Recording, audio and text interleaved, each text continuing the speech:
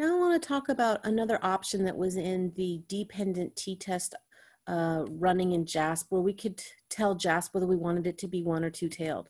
So when I put my numbers in, you'll notice down here it says hypotheses. Now this is going to be how the alternative hypothesis should look.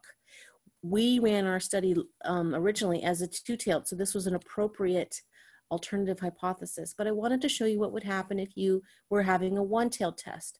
So remember, these are the alternative. Measure one is whatever you put in the first column up here. So it's after film for us. If we had proposed that we thought that the after film would be bigger than the before film and we had justification for doing a one-tailed test, then we would click this button here, and I want to show you what changed.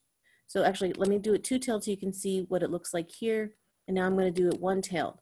Notice that my calculation doesn't change, whether I make it one-tailed or two-tailed, and that makes sense. My degrees of freedom didn't change.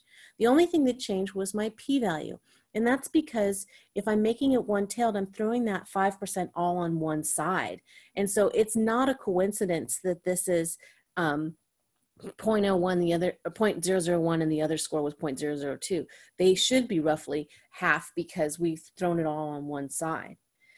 If I were to make it a lower tail test, look what happens to that p-value.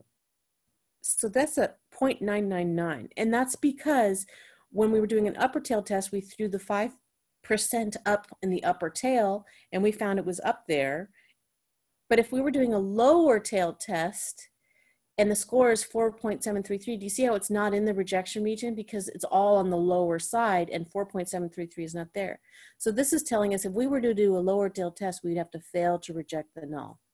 So when you're running your JASP report, you're going to want to make sure that you change this to two-tailed or one-tailed accordingly so that your p-value is updated and you can use that to judge your results. And I do want to point out that this is going to be very helpful moving forward with future statistics. So you want to get used to using those p-values rather than always finding your rejection region.